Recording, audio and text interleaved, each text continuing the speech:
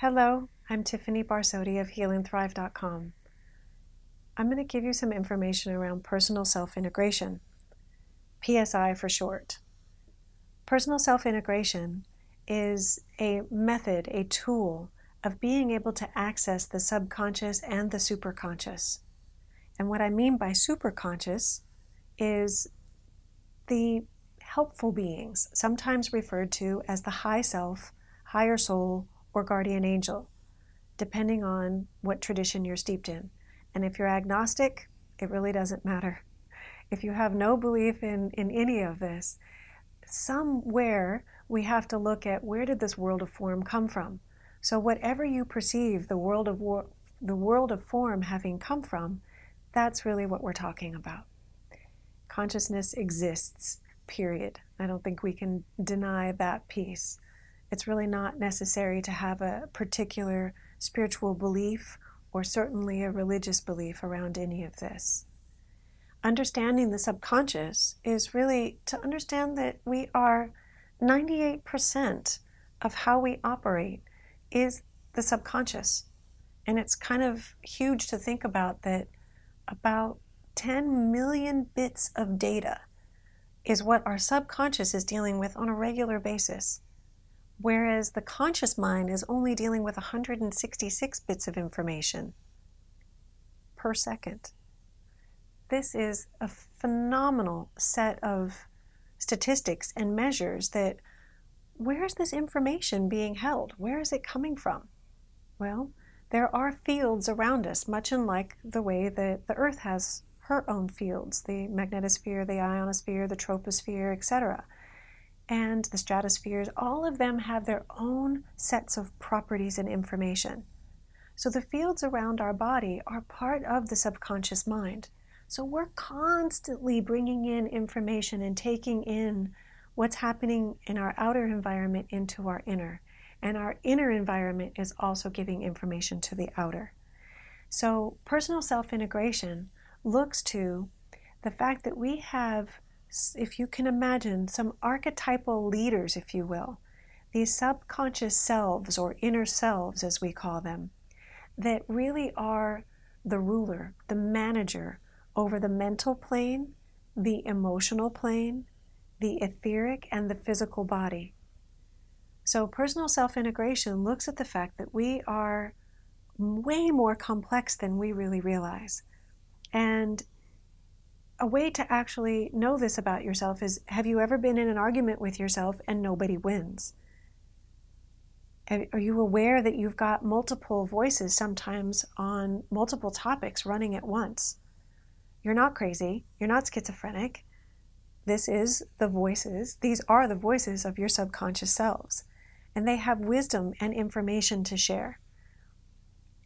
Through a set of guided imagery meditations and guided meditations, you will be walked through meeting each one of these selves, knowing their personalities, knowing how they tick, what upsets them, what are they here to interact with you about.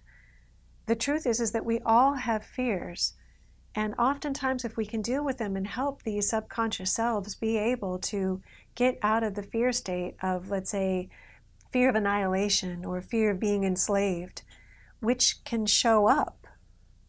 A fear of being enslaved can show up in relationships. Oftentimes, if you're about to get married, there might be a part of you that's like, has a great fear about feeling that marriage actually feels like enslavement. It's very dramatic, but these selves can be very dramatic. So the opportunity is really one of the journey to know thyself and understand in these complexities of who we are with all of ourselves involved. We have a body self, we have a male and a female self, we have an astral judge self or emotional self, and we have a mental judge self.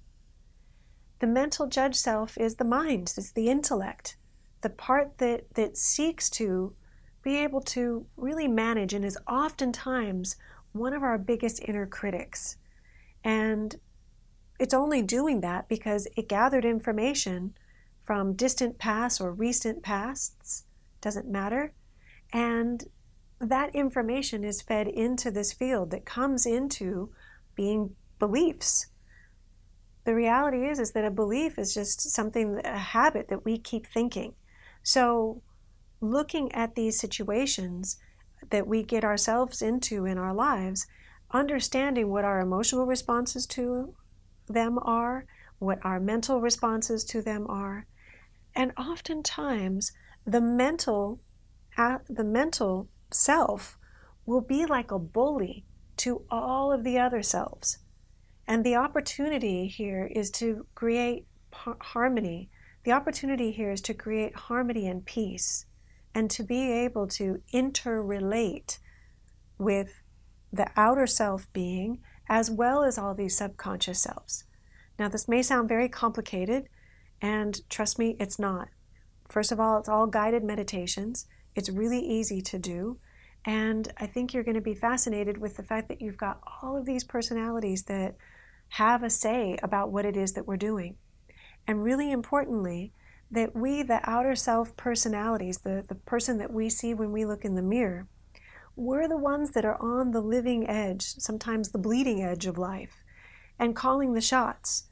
And if we're doing something that maybe one of our subconscious selves is really not in cahoots with, they're not in harmony with these ideas that we want to go perceive and do in the world, go be, do, and have and experience, if they're not in harmony with this, there's going to be sabotage along the way. And understanding where our sabotages come from can be really, really beneficial. Oftentimes we beat up on ourselves so badly for things, doing things repetitively, not understanding that we have a whole other subconscious self that's actually making mud pies out of information and situations.